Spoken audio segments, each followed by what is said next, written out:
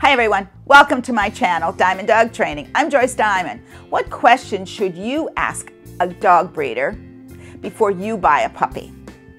How can these questions help you find a good, reputable breeder and avoid the pitfalls of a scammer and a person who's only breeding for money?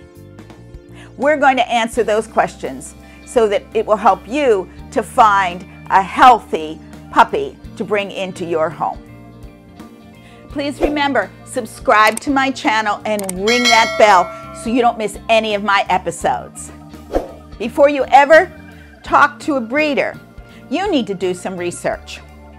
What breed of dog do you want? Do you want a large dog, like an Irish Wolfhound, or a small dog, like a Chihuahua? Do you want a dog like a Border Collie that requires an exorbitant amount of exercise? What about grooming? Do you want a dog that requires grooming like a soft-coated Wheaten Terrier? Or do you want a dog that requires minimal grooming like a Whippet? You have to decide all these things and have these answered before you ever speak to a breeder. What dog you're going to bring into your home. When you've made the decision, then you're ready to contact the breeder.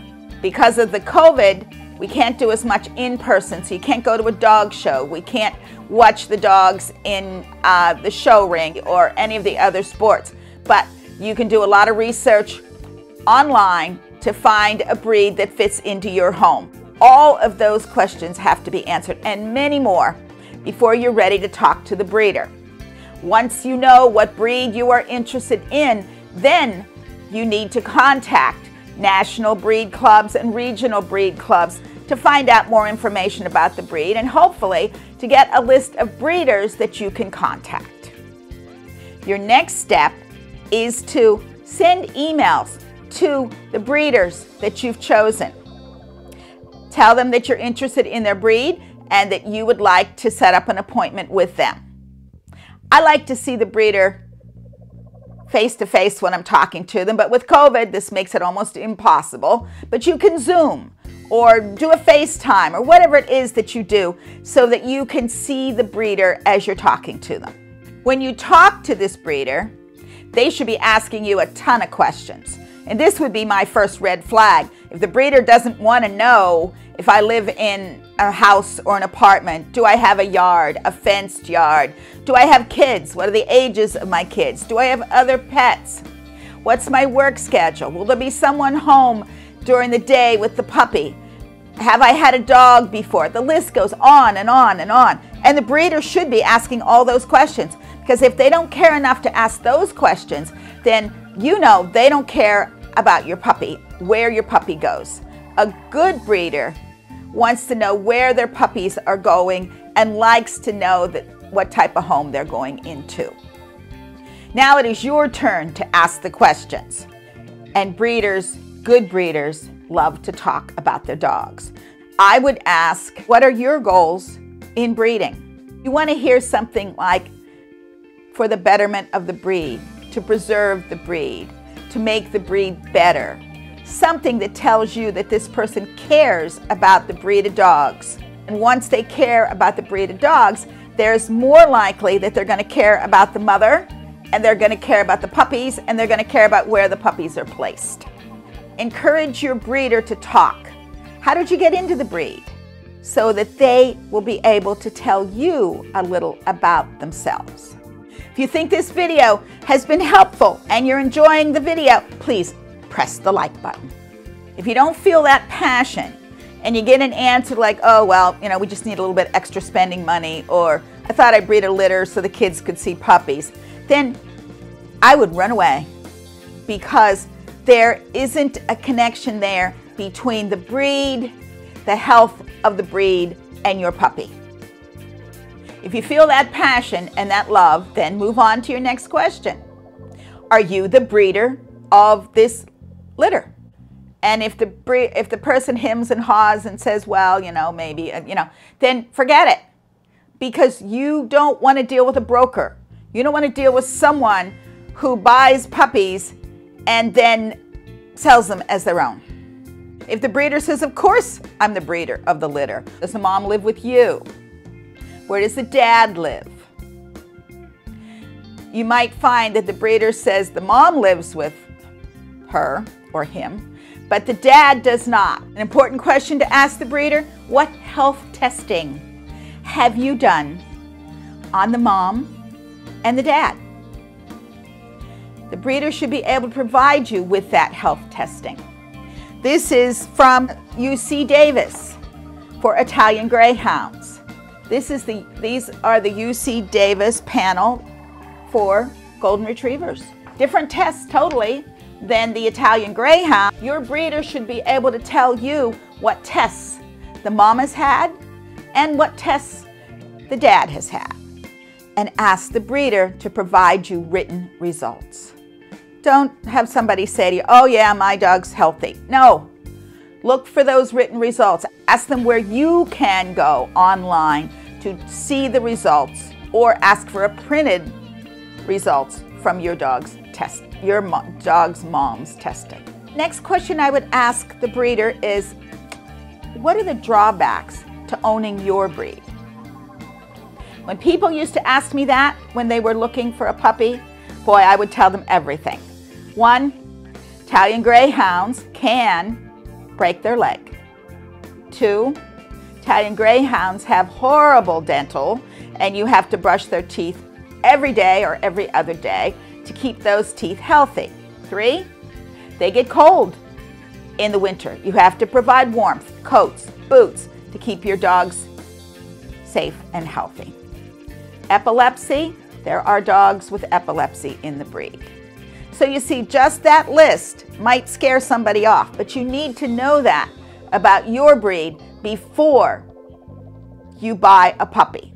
Your drawbacks to your breed are quite different from an Italian Greyhound, but you need to go in this with open eyes and know what are the problems with your breed. And you need a breeder who's going to be honest to tell you those problems, and not just say to you, oh, there's no problems, all the dogs are healthy, don't worry about it. No, not the case. Now, when you start to feel, okay, this breeder cares about the breed, cares about the mom and dad, now we need to ask questions about the puppies. Where were the puppies born? Were they born in a barn? Were they born in the house? Were they born in the breeder's bedroom? How many times have the puppies been moved in the last 5 or 6 or 7 weeks to different places in the house or in the yard? There's a rule of 7 that says that puppies should be in 7 different locations, see 7 different types of people, kids, adults, should play with 7 different toys of different types. Ask your breeder how your breeder has socialized their puppy. Here's a picture of a socialization puppy area. You see the little balls, you see the gymboree type of toys, the different surfaces for these puppies to play on. This is so very important, that your puppy is socialized with kids, with people, with everyone before you even get your puppy. The rule of 7 is to be before your puppy leaves the breeder. This is why many breeders aren't even breeding a litter at this time, because they feel they can't do a proper amount of socialization because of COVID. And they're waiting until it's a little better, and they can take those puppies and they can invite the friends in that have kids, so their puppies are even better socialized before you get your puppy. This is so vital, so that you end up with a well-socialized puppy, and you can then continue on with the socialization. Ask the breeder if the puppy will have any vaccinations before you get your puppy. Will the puppy have any deworming? You need to know these things. Does the breeder have a contract so you know what your commitment is when you get the puppy? Can you call the breeder after you get the puppy if you have a question? You need to work with a breeder who cares about this puppy and is there to support you. Many good breeders, if they have the facilities, will say to you, when you go on vacation, please bring your puppy back to me. I'll take care of your puppy while you're on your trip. That's a person who doesn't stop their concern when your puppy walks out the door. They care about your puppy. Here's a really important one to ask a breeder. What is your policy if I can't keep my puppy for some reason. A good, reputable breeder will say to you, bring it back.